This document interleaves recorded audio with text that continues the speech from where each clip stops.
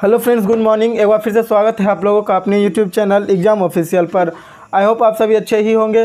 तो दोस्तों, आज की इस वीडियो में हम लोग बात करेंगे कि बिहार बोर्ड स्क्रूटनी का रिजल्ट, जो मैट्रिक का स्क्रूटनी का रिजल्ट है, वो अभी तक जारी क्यों नहीं किया गया है या कब जारी होने वाला है। तो जैसा कि आप लोगों को पता है कि फ्रेंड्स, एक नोटिफिकेशन के जरिए हम लोगों ने कल भी बात किया था कि रिजल्ट में यह क्लियर स्पष्ट किया गया था उस नोटिफिकेशन में कि रिजल्ट जो होगा वो आपको इंटर के लॉगिन यानी इंटर के ऑनलाइन से पहले वो आपको रिजल्ट दे दिया जाएगा, ताकि आपको किसी तरह का प्रॉब्लम नहीं हो।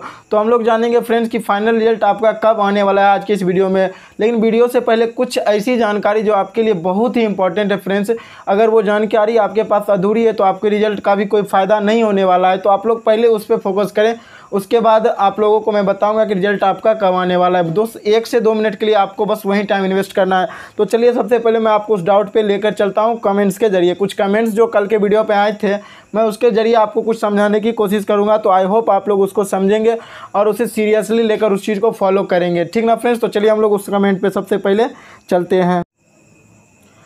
हेलो फ्रेंड्स, यहाँ पे आप लोगों को कुछ कमेंट्स दिख रहे होंगे। मैं इस कमेंट्स को फ्रेंड्स यहाँ छांट के लाया हूँ और इसमें कुछ इंपॉर्टेंट कमेंट हैं जो आपको समझना बहुत ही ज़रूरी है आपके। अगर आप लोग स्क्रूटनी का फॉर्म भरें फ्रेंड्स, और आपको ये टेंशन भी सता रही है कि हम लोग फ्रेंड्स, आप फिर सोच रहे हैं कि इंटर का एडमिशन भी कराना है और स्क्रूटनी का फॉर्म भी भर दिया, तो क्या होगा, क्या एडमिशन कराएं या नहीं कराएं।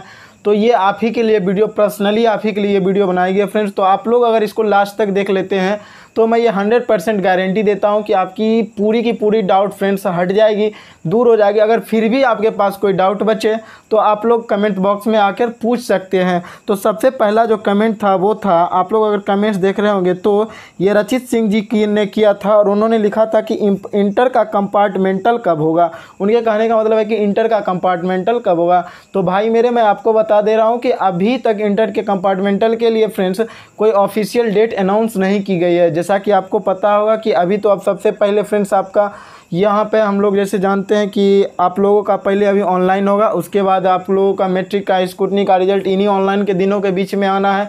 तो भाई मेरे, जैसे ही मुझे ये पता लगेगा कि आपका ये कब आ रहा है तो मैं आपका डेट कमेंट्स बॉक्स में रिप्लाई करके बता दूंगा।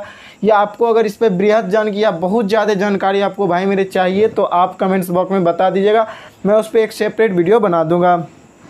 नेक्स्ट कमेंट किया था सूरज सिन्हा ने। सूरज सिन्हा जी का कहना था कि सर, कंपार्टमेंटल का फॉर्म कब से भराएगा।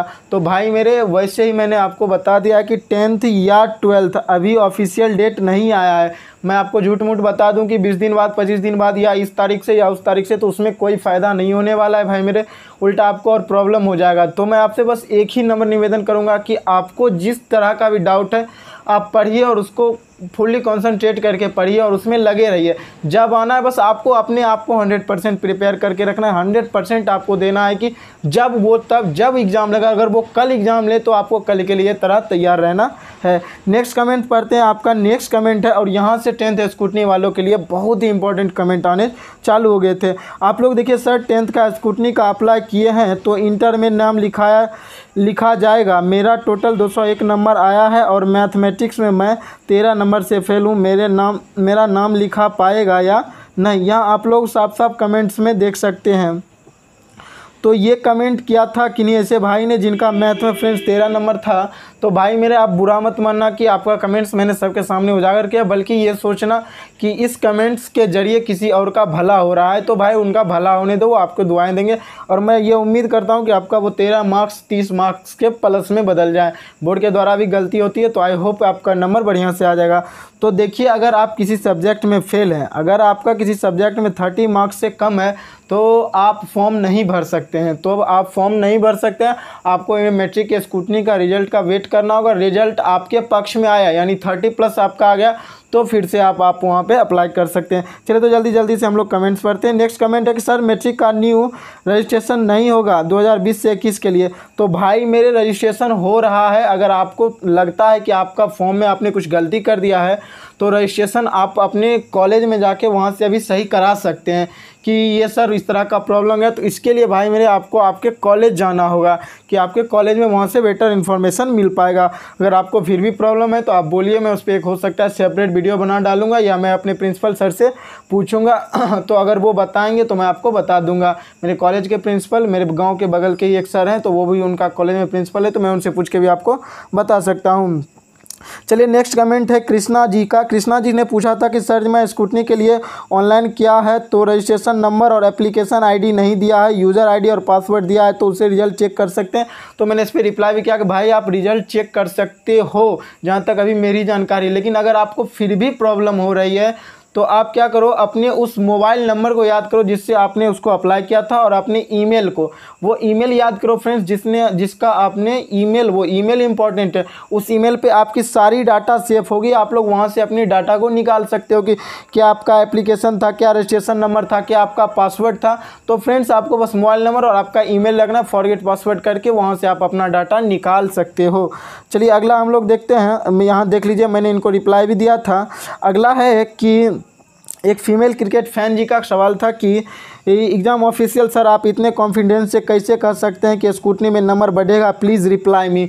तो मैम मैं आपको एक बात कहना चाहता हूँ, तो अगर आप यहाँ पर रिप्लाई पूरा पढ़ पाइएगा तो पढ़ पाइएगा। मैं आपको एक बात समझाता हूँ कि मुझे बोर्ड पे उतना भरोसा नहीं है जितना आपके ऊपर है। मुझे बोर्ड पे उतना भरोसा नहीं है, सीधी सी बात में मैं कह दूँ, जितना आपके ऊपर है। गलती बोर्ड से भी होती है, गलती जो कॉपी चेक करते हैं वहाँ भी इंसान ही होते हैं। जब भगवानों से गलती हो जाती है तो हम लोग मामूली से इंसान है, तो उनसे भी गलती होना ही होना है।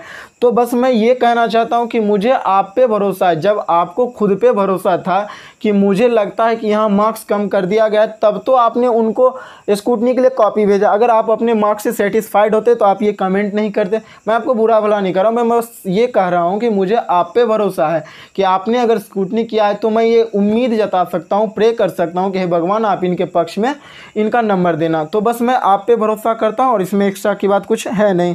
नेक्स्ट था राजू कुमार जी का, और ये बहुत ही इंपॉर्टेंट टॉपिक है फ्रेंड्स। यहाँ देखिए सर हम स्क्रूटनी के लिए अप्लाई कर दिए हैं, फिर भी इंटर में एडमिशन करवा सकते हैं, 398 मार्क्स से कोई दिक्कत नहीं होगा। तो भाई मेरे आपका दिक्कत नहीं होगा, आपका मार्क्स तो माशाल्लाह बहुत बढ़िया है। आप लोग वहाँ से मार्क्स में इंक्रीजमेंट हो सकती है आपकी, तो अब तक के लिए आप करा सकते हैं किसी भी कॉलेज में आप, यानी अब तो 5 की जगह 10 कॉलेज। मेरे ज़िले में तो आज ऑनलाइन और था तो वहाँ तो 10 कॉलेज का ऑप्शन डाल दिया था, तो आप करा लीजिए और आपका फ्रेंड्स वो हो जाएगा। आपका जो भी प्रोसेस होगा वो आपके इसी नंबर के आधार पे हो जाएगा आपका। और अगर आपका मार्क्स बढ़ता है तो और अच्छी बात है, वो आपका एक न्यू मार्कशीट आपका चले आएगा।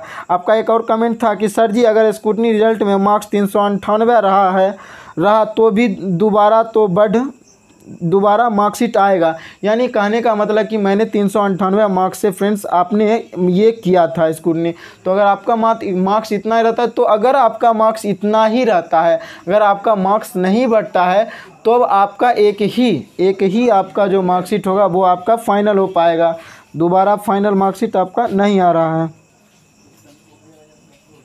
नेक्स्ट कमेंट था, और अगर आपका मार्कशीट, और एक बात, अगर आपका मार्क्स एक नंबर भी इंक्रीज करता है, 398 to 399 भी होता है, तो आपको एक बात याद रखना कि आपके तब 2 मार्कशीट आने वाले हैं। पहला मार्कशीट जो आपको नहीं लेना है, या आपका मन हो तो वो आप ले भी सकते हैं। अगर नहीं लीजिएगा तो वो कॉलेज के पास है, अगर ले लीजिएगा तो वो आपके पास है। इसमें कोई कंपलसरी नहीं है कि मुझे लेना ही है। तो अगर आप चाहते हैं तो ले सकते हैं, या आप लोग और नहीं चाहते तो नहीं भी ले सकते हैं। लेकिन जो दूसरा मार्कशीट होगा जो आफ्टर 15 to 20 डेज आएगा, 15 से 20 दिनों बाद, वो आपको कंपलसरी होगा लेना, और वही आपका मान्य होगा, चाहे 398 मार्क्स आपका रहे या उससे घटे, वो डिपेंडेड होता है आपके ऊपर, आपके मार्क्स के ऊपर। तो नेक्स्ट क्वेश्चन जो था वो हरीश कुमार बॉस जी का था। भाई मेरे आपका नाम तो पहले बहुत बढ़िया है। इन्होंने लिखा था सर मेरा ऑब्जेक्टिव का नंबर नहीं मिला है सर, ओएमआर सीट। तो भाई मेरे मैं आपको बता दूं कि ऑब्जेक्टिव और सब्जेक्टिव का मार्क्स में कभी कभी क्या होता है, जैसे कि आपका मार्क्स टोटल मान लीजिए कि आपने 98 मार्क्स का बनाया, तो आपको मिला 98 मार्क्स ही। तो कभी कभी क्या होता है कि आपका मान लीजिए 50 मार्क्स का था ऑब्जेक्टिव, जिसमें से आपका 48 मार्क्स हो गया, और उधर 50 to 50 आपका सब्जेक्टिव सही हो गया। तो कभी कभी क्या होता है, कभी कभी 48 मार्क्स चढ़ जाता है और 50 मार्क्स छूट जाता है, और कभी कभी ये मार्क्स चढ़ जाता है तो ये मार्क्स छूट जाता है। इन केस ऐसा होता है, लाखों रेयर केस में ऐसा होता है। तो अगर आपने बनाया, अगर आपको कॉन्फिडेंस है कि मैंने इतना बनाया, तो आपको वो आपका मार्क्स ज़रूर मिलेगा। आपको देख लीजिए मैंने यहाँ रिप्लाई भी कर दिया था। सर यहाँ पे लास्ट जो हम लोग पढ़ते हैं एक और इसके बाद कमेंट्स पढ़ेंगे। यहाँ था कि सर 10th में फर्स्ट डिवीज़न है और स्क्रूटनी किया है तो इंटर में एडमिशन कब होगा प्लीज़ बताएं। तो भाई मैंने रिप्लाई भी कर दिया। और मैं आपको एक बात बता दूँ कि अगर आप फर्स्ट डिवीज़न है तो मैं आपसे एक नम्र निवेदन करना चाहता हूँ कि आप अभी कम से कम, आपका ऑनलाइन 17 तारीख तक हो रहा है, ये बात आप जानते हो, तो कम से कम मैं आपसे ये निवेदन करता हूँ कि आप 11 तारीख को ऑनलाइन कराना। कम से कम आप 2 दिन रुक जाओ स्क्रूटनी के लिए। 9 और 10th, जैसा कि मुझे पता चल रहा है कि 9th और 10th को रिजल्ट शायद आ जाएंगे, तो कम से कम 2 दिन रुक जाओ। अगर नहीं आए तो आप करा लेना। दिन आपके पास उतना ही है फ्रेंड्स, कॉलेज आपको वही मिलेगा, नंबर आपका वही रहेगा, तो कम से कम 2 दिन तो आप रुक ही जाओ। नेक्स्ट था आपका कि वही राजू भाई का कमेंट था। अब नेक्स्ट है कि सर 10th स्क्रूटनी का रिजल्ट कब आएगा। तो भाई मैं खुद ही नहीं जानता, अभी तो प्रोसेस चल ही रहा है। कॉपी चेक हो चुका है, बोर्ड ने भी कहा था 10 से 15 मार्क्स सारे बच्चों का बढ़ा भी दिया है। लगभग में ऐसे बच्चे थे जिनका मतलब अप्रॉक्स 10 से 12 मार्क्स लगभग सारे बच्चों का बढ़ रहा था। सारे नहीं तो आप अप्रॉक्स का मतलब ये मिनिमम समझ लीजिए। तो वो अभी कंफर्म नहीं, लेकिन आप लोग ये रखिए कि शायद 10 तारीख तक के अंदर रिजल्ट आपको देने की संभावना है।